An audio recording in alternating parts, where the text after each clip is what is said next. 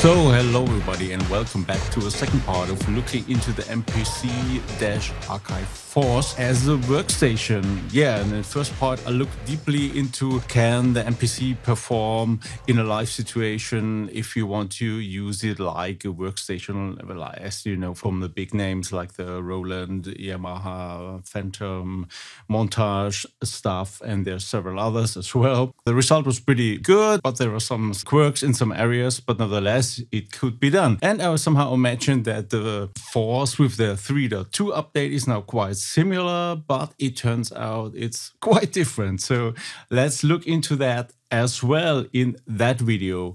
But first, a correction from the last video. I said that it would not be possible to transpose the different layers or the tracks, and it seems I totally overlooked that there is here a transpose function where you can transpose it up or down by 2 octaves.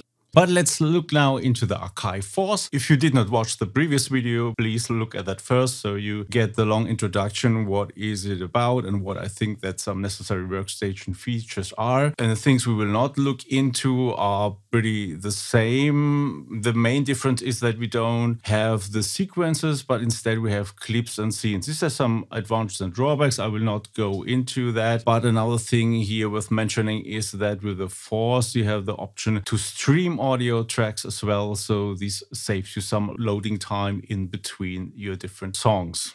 Let's look into the main ideas of layering sound, splitting sound and switching sounds. Does it work the same or is it even possible with the Force? Looking at the most basic example, layering 2 sounds, this works pretty the same. So I loaded up 2 things here. One is a piano plugin and the other one is a key range group with a sound of kind of pad sound. Here it works pretty identical, but you go here to the I/O section and there you first need to enable also the in settings so it sounds all the time when you play it from your keyboard. And also the transpose is available. So for example, I transpose up the pad because it was too low. And for that to do, you need to double press here the title of the track. Then you get to your track settings, which also contains the MIDI settings. And there you see there is also here this transpose option, which works also 2 octaves up and down. And I set it to 24. So it's sounding higher and fits to the piano sound. The next one, velocity, is strangely missing here.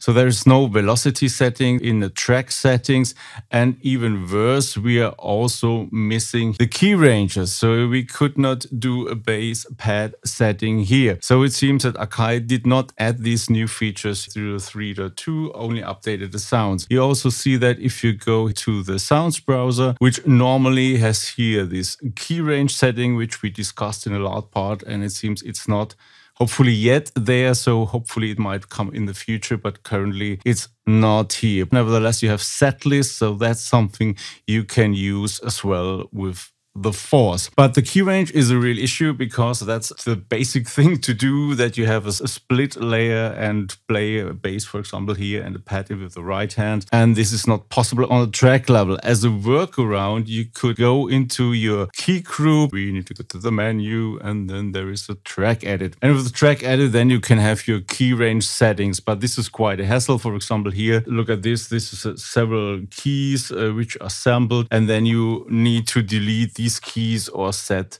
the key range here accordingly, and this is not something you would want to do, but nevertheless it would work as a workaround. But if you mainly play different sounds and want to switch them, then it might work for you.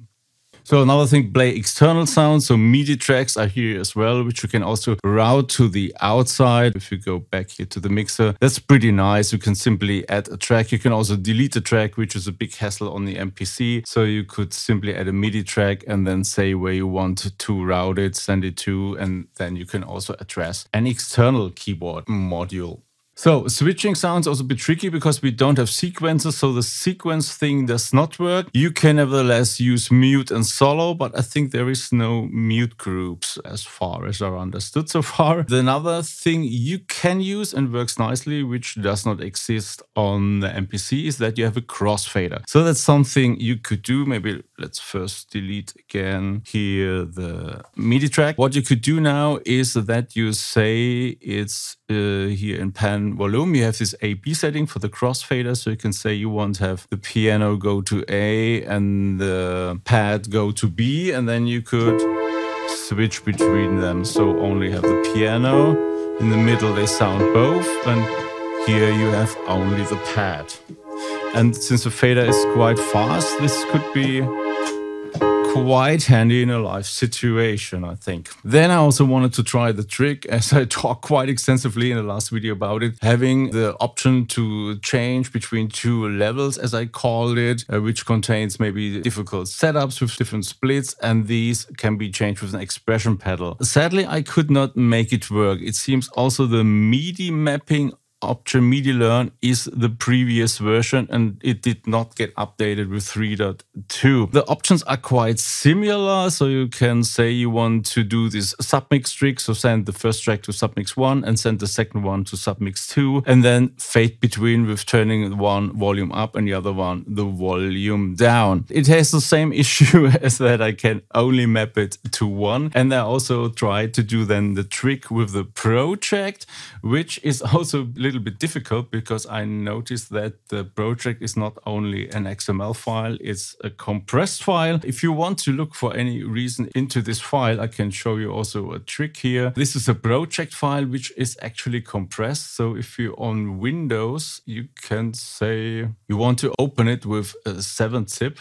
So 7-zip can read this format and you see there is one file, and if you unzip this file, if you open it in your favorite text editor, you will then see it contains a kind of JSON format file with some header information. And quite at the end of the file, you find a MIDI learn settings, and there you see a structure which contains that. So you could change this as well to your 11, and to make that loadable again, you need to compress it again, and it's compressed with the gzip algorithm, and 7-zip can do that as well. You need to go to 7-zip and say edit to an archive, and if you do so, there is then the option to choose as a format for the archive to choose gzip, and then you need to do only a final step to rename the zipped file. So this is the output to xpj again, and then it will also load again in the Akai Force. So if you want to tinker with that file, there is also maybe some other interesting information in there. It works like this, just as a side note. But nevertheless, it did not work. I can load the project again. It also shows up correctly, but it does not work. It only, if you check it, it only works for the submix 1. So having both, having only the pad. But it does not control the pad. And it also seems to be pretty buggy, because if I want to say I want to learn the foot pedal, it now it does not map it at all. So, okay, this is very interesting. The last time it mapped it to a parameter, so I'm not sure if this is really working correctly, or if the trick like on the MPC works to reset all the settings. So, yeah, okay, maybe something to stay away from. Coming to the conclusion already are these workstations, and maybe I think we should rule out the Force a bit. It depends on what your requirements, but not having key ranges and yeah, can a crossfader, is that enough for you to changing sounds? I'm not sure if this is fine for you or not. It might be a workaround, but it might more be maybe a playback machine for your backing track, which definitely would work nice to do such things. But as a workstation replacement, I would be careful to choose that device. Also, one thing to remember is it's pretty big and clunky and heavy. So the MPC would definitely be a better choice in my opinion. But what do you think? Tell me about your ideas about the machine. Maybe I again overlooked stuff, so I would like to hear from you down in the comments. And until next time, make some funky music.